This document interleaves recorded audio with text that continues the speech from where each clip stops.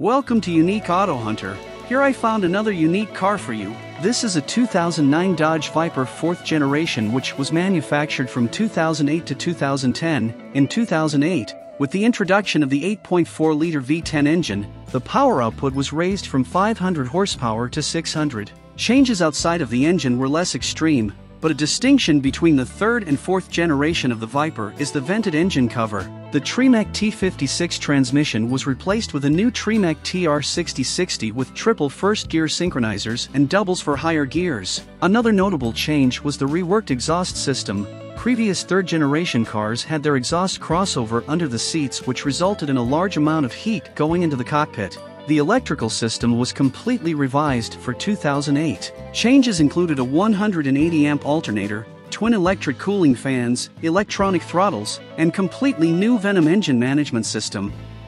The fuel system was upgraded to include a higher capacity fuel pump and filtration system. According to Dodge, the Viper now tops out at 202 miles per hour. The convertible managed 197 in Dodge's testing with the top down, which is pretty impressive. The Viper is monstrously fast from a standing start, blasting to 60 miles per hour in 3.5 seconds and to 100 miles per hour in 7.6 seconds. The quarter-mile rips passed in a Corvette Z06 humbling 11.6 seconds at 126 miles per hour. But even better than the improved performance is the improved behavior. The Viper has always been pretty easy to drive quickly, fast, sure, but you always expected a car that had more than 500 horsepower under your right hoof to feel more dramatic and quicker in its responses. Please subscribe and support this channel to go out and find unique cars for you so you can watch and learn about them.